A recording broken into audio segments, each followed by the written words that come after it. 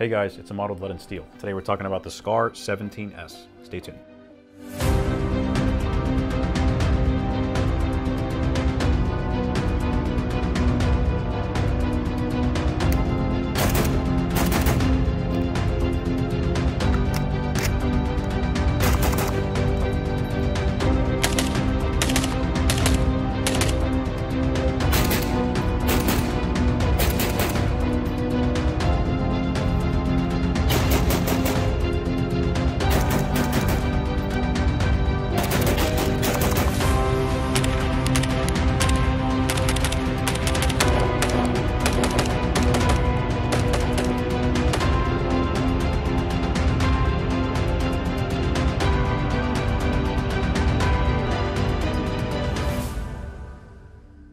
Now, the Belgian FN SCAR, or in this case, the American-made Belgian FN SCAR.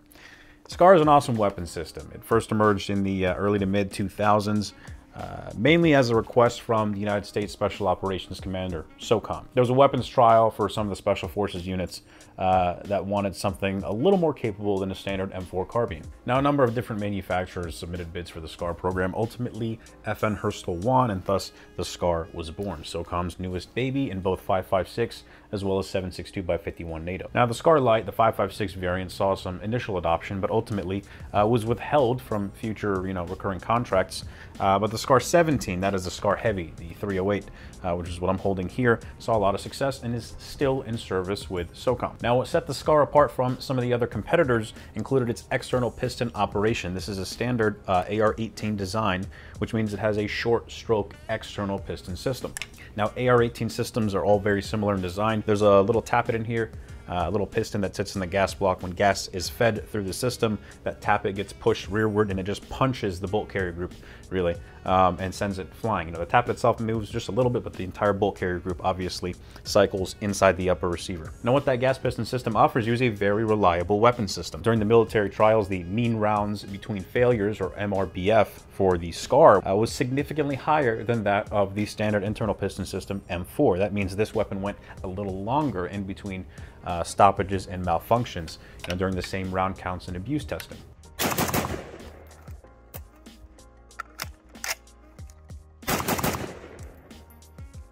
Now, the benefits of the SCAR don't just stop at reliability and durability. The weapon's actually very lightweight. It's probably one of the lightest battle rifles in its class. That is a weapon that fires, 7.62 NATO. A lot of that weight savings comes from the barrel profile. This is actually a relatively thin barrel profile, but FN is a legendary barrel manufacturer. They hammer forge and chrome line these barrels, and I loved this profile so much that I mimicked it for one of my LMT barrels. I sent out a barrel to get profiled similar to the external diameter of the SCAR to save a little bit of weight. So not only do you get reliability in adverse conditions, you get a very lightweight and manageable weapon, you also get longevity of components, right? So it's not just, will it function with mud in it? Ultimately, how long will it function before a part needs to be swapped out because of a component failure? There are a number of different institutions out there, both, public sector as well as private, that report, SCARs going into the multitudes of dozens of thousands of rounds, even hundreds of thousands of rounds, and some, really crazy examples. I think Battlefield Vegas comes to mind. I think they had a SCAR with something like 300-some thousand rounds on it or something, and the only part that really needed to be swapped out was like a hammer spring or some crazy stuff like that. So, I don't know. I mean, your mileage may vary, obviously, but from what I've seen, generally speaking, the weapon seems to be, made of really good materials. Now, we're really gonna, delineate between the SCAR L and the SCAR H, because I think this is the option that makes the most sense in the environment. I certainly don't want to call it the sensical option if you want to fill a role with a 308 gun, and we'll get to that later. But between the two, I would certainly select the SCAR 17 over the 16 any day of the week. It's ultimately going to boil down to pricing. They're about the same price, but this one offers you a little more capability with that 308. Now, all of those factors combine, obviously, to give you a very lightweight, reliable, and durable weapon system. Again, a lot of it goes back to the gas system. The gas block in this particular model is pressed and pinned in place. The gas piston operation has a little gas jet that sits inside of the gas block. That gas jet can actually be swapped out, which is pretty innovative considering this gun was designed in the early 2000s. It allows you to change the port pressure and the amount of gas that sits into the gun, or goes into the gun rather, during operation, and you can swap it out relatively easily. You just have to have the right kind of flathead to get in there and swap it out. So because the gas is metered by that little set screw, you're not really going to have to deal with a ton of gas port erosion. You can just swap out that screw as necessary. The gas block also has 2 settings for suppressed and unsuppressed use, and we'll get into that later. It has a folding front sight base that is dovetailed into the gas block, and you can flip it down so that you have an unincluded sight picture there. Pretty cool. As we move down the upper receiver, you'll see some vents here. These are machined in the upper receiver, obviously, for like ventilation and stuff. But I wouldn't worry too much about ingress of foreign materials because the bolt carrier group is actually a very large unit, and we'll talk about that later. It sits inside there, and as you can see, hugs it pretty tight, and so mud doesn't like to get into the system. Kind of shuffles out of the way there, which is a pretty neat design. It's also very heavy, so in order to guarantee reciprocation of the bolt carrier group in in a reliable way, FN had to gas this sucker relatively aggressively. So if dirt or whatever contaminates the system, this freight train of a bolt carrier group isn't really going to care. Now I don't know what the bolt material is made of, but I know it's something proprietary because I've never seen a bolt break. I have seen some other breakages, but the bolt itself seems to be made of some proprietary FN steel, some wizardry, but it's pretty cool. The barrel, we haven't talked about it very much, save for the weight savings and the hammer forging. It's actually a very, very accurate barrel. I've had a number of these different scars, both the 20S and the 17, and a number of different barrel lengths. All of them have performed at least adequately with match-grade ammo, and that's really a testament to FN's hammer forging process. Now the upper receiver is made out of 6061 aluminum. This is an extrusion that is then machined down to what you see here, this entire tan unit. 6061 aluminum is an aluminum that works just fine for the firearms industry. Your standard AR-15 uppers and lowers are made out of 7075. That's an aluminum that has a better, I guess, compression yield strength as compared to 6061, and so it's a little stronger. But I've never seen one of these upper receivers fail in any real meaningful way. I've never seen them bend or collapse under pressure, and so I don't really think that's an issue at all. And having continuous aluminum means you have a continuous top Picatinny reel, completely free-floated, obviously, and so you can mount your IR devices up here without really worrying about a shifting zero. And obviously it's lightweight, so that's always good. Okay, that's enough on the upper. We talked about the gas system and the materials and all that jazz. Let's talk about the lower.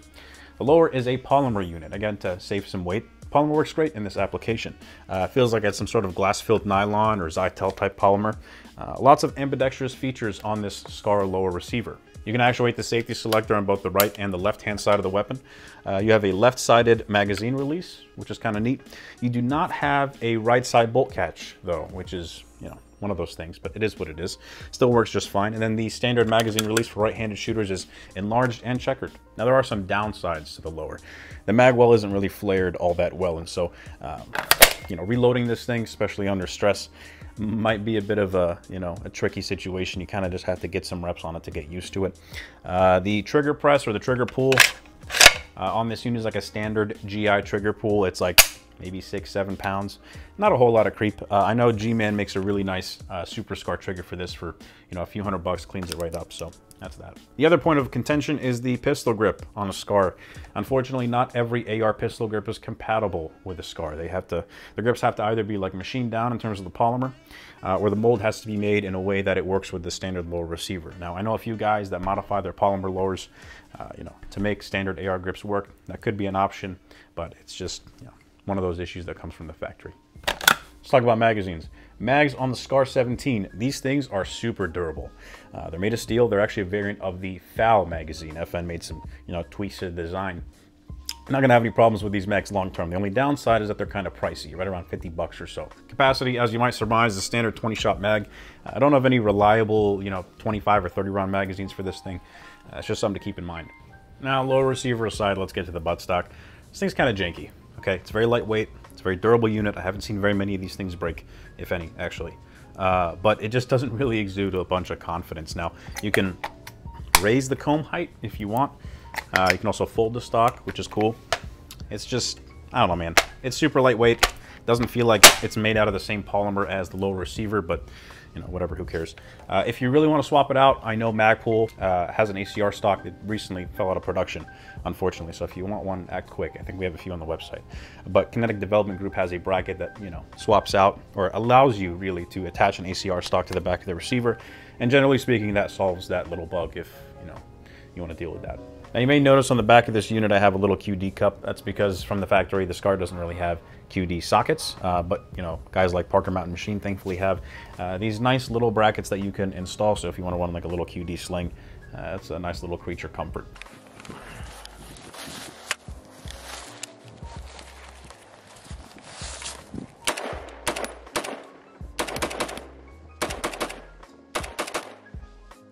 Now, when it comes to creature comforts, there are a few that you might want to add to the Scar if you actually want to make this thing a little more practical at the range. First things first, when it comes to actually holding the weapon, you don't have a whole lot of room here. If you move too far forward, you may burn your hand on the gas block, and too far to the rear, and you may impact the charging handle. Now, reciprocating charging handle Scar variant or the non-reciprocating aside, whether you're going to be feeling that charging handle hit you in the wrist or slightly pulling the bolt out of battery, you know, just something you need to be mindful of. Personally, if I had to build one of these up again, I'd probably get the Kinetic Development Group MREX rail. It's like an extended M-LOK rail. Even then, it doesn't feel as natural as a standard AR. It's more money that you got to add to an already expensive system, and we'll talk about that later. Now, QD cups and an extended rail are not the only things that you want to buy for this thing. Personally, I run a GG&G extended charging handle. If you're putting an optic on this rifle, you definitely want to swap out the little bitty stub of a charging handle for this extended one that kind of keeps your hand out of the way. Keeps your knuckles from turning into cheddar cheese grated on the Picatinny rails here, so keep that in mind. Now, be advised, this is when the presentation begins to shift from glowing admiration of the Scar to a little bit more of a nitpicky, nuanced perspective. When it comes to optics, we need to address this. The Scar, unfortunately, loves to eat optics. Now, you may have heard it before from others. Reason being is because of this perfect storm of characteristics in the weapon system. Now, issue number one isn't really an issue. It's kind of more of a double-edged sword. You have a very lightweight weapon system. So what that means is that more of the kinetic energy is moving through the system, being absorbed by the optic and the internal components of said optic as compared to some other gun. The weapon's also gassed for austere environments. Obviously, we need to put enough gas in the system to move that huge-ass bolt carrier group, but also to do it reliably and consistently. And so you have a little bit more bolt velocity than you would with like a traditional, you know, AR10 or something. And lastly, the mass of the bolt carrier group. This thing is huge. Okay, for a short stroke, tapping, external piston gun, this thing is obscenely large. So with a lot of mass reciprocating in the action, you have more of the kinetic energy impacting the rear of the receiver. And so, you know, that main force vector that's moving back here is a little more, substantially more rearward, which may kind of hurt optics from that perspective right when it impacts the rear of the receiver. But the second force vector, that is when the bolt carrier moves forward and the bolt impacts the barrel extension, that isn't really drawn out well with a lot of optics manufacturers, and they neglect to factor that into account when they manufacture, you know, their prism scopes and LPVOs and stuff. So one of the reasons why when you mount an optic and you zero it, guys will tell you to shift the optic as far forward on the Picatinny rail as possible before you torque it down, because when that bolt carrier slams to the rear, the whole rifle wants to move rearward, the optic wants to stay in place, and so if there's a little gap in between those lugs, the optic might shift forward ever so slightly and, you know, shift your zero. And generally speaking, manufacturers are prepared for that. You know, the internal recoil lugs that are used for either the circuitry or the LED, whatever's powering the system, is made for that rearward traveling recoil where the optic wants to move forward. However, optic manufacturers sometimes struggle with the opposite direction, that second vector. A lot of those impact forces are going to the optic and the opposite direction to which it's, you know, designed to be resilient against. And so you may get some problems. One of the big things that we had to deal with when designing our Promethean, the LP1 red dot, was those two-way vectors. You know, our circuitry is coming in from Japan. And so it spent a lot of time going back and forth, putting things together in a way that kind of guaranteed reliability on this weapon system. And because of that bolt mass and bolt velocity, I've seen these fasteners here on the back of some Scars 17s actually back out and crack, believe it or not. I even had one of these from the factory, not this particular unit, but the last Scar I had, come with a hairline fracture down the entire screw there. So kind of scary stuff. You know, if it wasn't so abusive on the system, I wouldn't have really cared. But, you know, these are little things you need to watch out for if you end up picking one of these things up used. Now, you might be asking yourself, how do I remedy this? Well, like we talked about, thankfully there is an adjustable gas jet or gas drive inside the gas block here. And so head over to PMM or even FN's website. You can swap out that gas jet to one that's a little undersized. Now, obviously you don't want to go too small because you're going to get in the way of like durability and reliability. But you can measure the amount of gas that's feeding the system so that hopefully you don't have a bolt carrier group that's slamming into the rear of the receiver and the buttstock as hard. Now, I kind of went the lazy route. I just lopped 2 inches off the front of the barrel so less gas is entering the system and pinned on the muzzle device. Technically, this is a 14-inch barrel, not a 16. And so that was my solution to it. Haven't had any issues or reliability issues. I just left the gas jet alone and it works just fine. Now, whether you go with the gas jet option or you start playing around with the barrel length, it's still going to recoil relatively harshly as compared to other well-tuned 308s. Now, you know, relatively speaking, the Scar is still a lightweight gun, and also recoil is pretty lightweight, but as compared to something like an AR10, it kind of suffers in some categories.